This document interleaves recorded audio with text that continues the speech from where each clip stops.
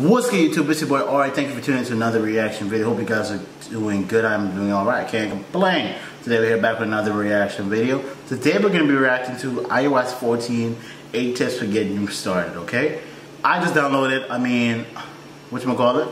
iOS 14 as well. And, you know, so far so cool, you know. I don't know everything about it. Trying to find if there's any new tricks I didn't know about and I can learn. Alright, but let's see what's up. Let's get into the video. So you just installed iOS 14, yes, but you don't know where to start? Well, yeah, here are some tips to help you get started. Let's start off by cleaning up that home screen of yours. Reduce the clutter. iOS 14 offers users to remove entire app pages from their home screens and store everything in the new app library. To do this, simply long press on your home screen to enter into what Apple calls jiggly mode, and then tap the page indicator icon at the bottom. From here, you can uncheck entire pages at one time in order to help reduce clutter. You can also long press on an app and tap remove from home screen to avoid deleting the app entirely, but instead move it to your app I get library. my phone right here too. To access your app library, just swipe from right to left. Now that you've removed all of those unnecessary apps from your home screen, it's time to fill that space with useful information that can be found inside of some of the new iOS 14 widgets. Head back into jiggly mode by long pressing the home screen, and then tap the plus icon in the top left corner. You can now scroll through a list of your system and first-party widgets available now, with more to come from third-party developers very soon. There are multiple sizes of widgets to choose from, and you can even create stacks of widgets by dragging and dropping them on top of one another, and then swiping up or down to actively switch to see which widget is present at each time. If there's a person or group that you chat with frequently and you want those conversations in a more easily accessible location, then you should take advantage of iOS 14's new pinned conversation feature. Okay. You can do this by swiping from left to right on the individual or group's name and then tapping the pin icon.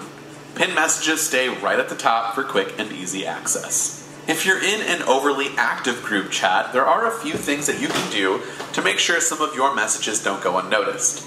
You can long press on a message inside of a chat to find the new inline reply feature, and you can also specifically mention or tag a person's name, which sends a notification to that person letting them know that their name has been mentioned in the conversation.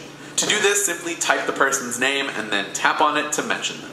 You can now send audio messages using Siri to friends and family by just asking Siri to send your friend an audio message. It's very quick and convenient. Safari received a few helpful features like a new translate button that lives inside of the navigation bar and appears when you would need it.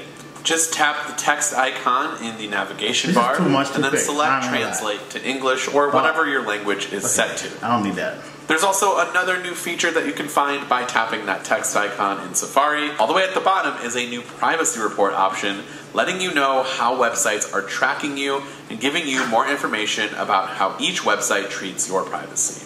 And finally, if you own AirPods or AirPods Pro, iOS 14 and AirPods firmware update now brings us new features like spatial audio for you AirPods Pro owner out there that gives users a surround sound element using dynamic head tracking to put sounds happening on screen in the right place in your ears, even if you turn your head or move your device. Both sets of AirPods will also receive the new automatic switching feature, which seamlessly moves audio between devices without having to manually select your AirPods in settings. And you'll also get a blessed new notification letting you know your AirPods are about to run out of battery, giving you the ability to charge before they run out completely. These are just a few of the many new features, tips, and tricks that are out there for iOS 14. And if you want more in-depth walkthroughs of each feature out there, or some tips and tricks, be sure to check out the channel for all of our previous... Yeah, that's enough of that. Okay, that's pretty cool. I like it. It's pretty simple, to be honest. You know, well, not simple. Maybe I won't say it's not hard. It's not complex either. But maybe I give it some more time, I'll get the hang of it. You know, but that should be interesting.